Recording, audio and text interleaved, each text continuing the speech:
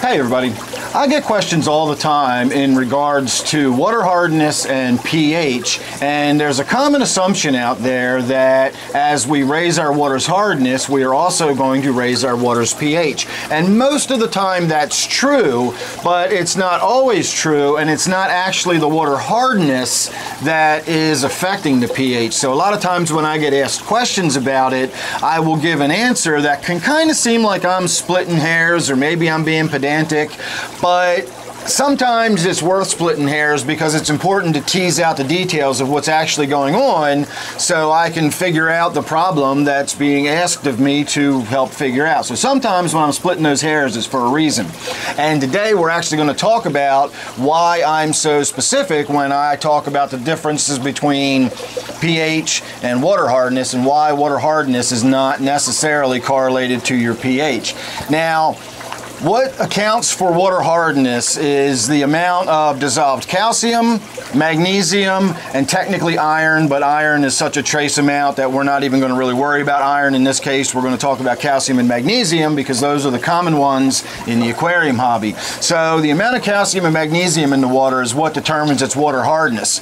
Calcium and magnesium don't affect your pH in any way. So if you're simply adding calcium and magnesium to your water, you're going to raise your water's hardness, but you're not going to affect the pH, and that's important.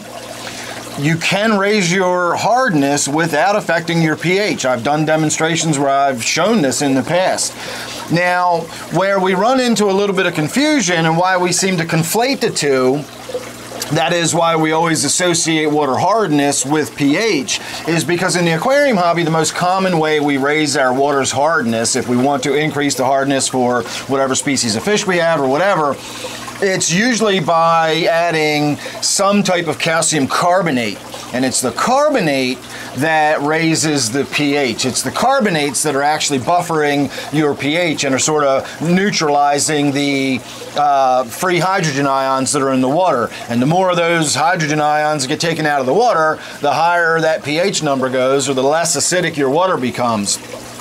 So it's very common when we do raise our water's hardness, we also raise our water's pH, but that's only because of the method of the way we're raising the water's hardness. If we raised the water's hardness by adding a calcium and magnesium supplement that was not carbonate based, then we wouldn't affect the pH at all. It would simply raise the water's hardness and not affect the pH in any way. So there really is a difference between how you're raising your water's hardness. So if I ask a question, or if I sound like I'm splitting hairs when I say now, you know, your water's hardness isn't what affects your pH, because a lot of people will say, well, I have hard water, therefore my pH is, and it's an assumption they make. They just assume that because they have hard water, they also have this higher pH. And a lot of times when people actually check, they're surprised to find that their pH is not as high as they thought it will be based on their water's hardness. Because again, it's the carbonates in your water that determine the pH. And you can have very hard water, but still have a low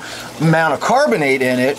And that will give you that odd, again, it is odd, but you can have low pH and very hard water at the same time. It is possible. So there's a reason I'm pedantic about that. There's a reason I split those hairs and ask for those fine details and kind of want you to check your pH rather than make these assumptions, because it can get kind of confusing out there. So test, test, test. Always test. That's the only way you're ever really going to know, is by testing. So thanks for watching this. If I made it any more confusing, please let me know in the comment section down below. If you got any questions, thoughts, or whatever, by all means leave your comments down below. I will try to get back to you as best I can. Don't forget, I do a live stream every Friday night and Sunday night at 8 p.m. Eastern Time. Make sure you're subscribed and ring that bell, and that way you won't miss any of my live updates or anything else that I do. So thanks for watching this one. Hope you enjoyed it. And I'll see you real soon in the next one.